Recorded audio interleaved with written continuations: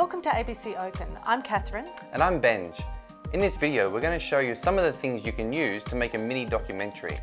The first thing you'll need is something to record your story with. You can use a video camera, a digital SLR, a point and shoot, or even your smartphone.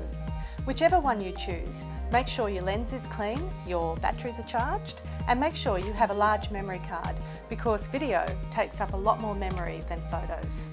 Get to know your camera. If you're shooting with a smartphone, make sure you shoot horizontally, not vertically.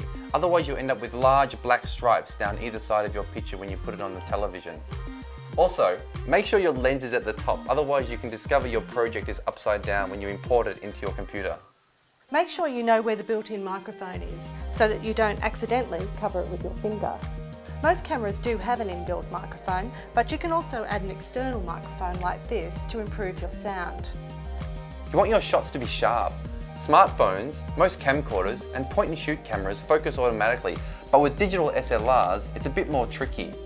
I like to focus before I start videoing. To do this, I either use the autofocus button, or I can manually focus using the magnification button. However, I can't use the magnification button whilst filming, and if I try and use autofocus whilst videoing, this is what happens. To make sure you get some shots that are rock steady, and to give your video a more professional look, put a tripod in your kit. A monopod is also handy. It's a great option for getting your shots stable when you're on the move. You can even make your own stabilizing device. Grab a soft bag of rice and you've got a great sturdy base for your camera. It's really good for low shots. Another option is a wearable camera. You can mount this camera on a car, on a bike, or even on your own body. It's a great way to get footage that feels like it's right in the thick of it.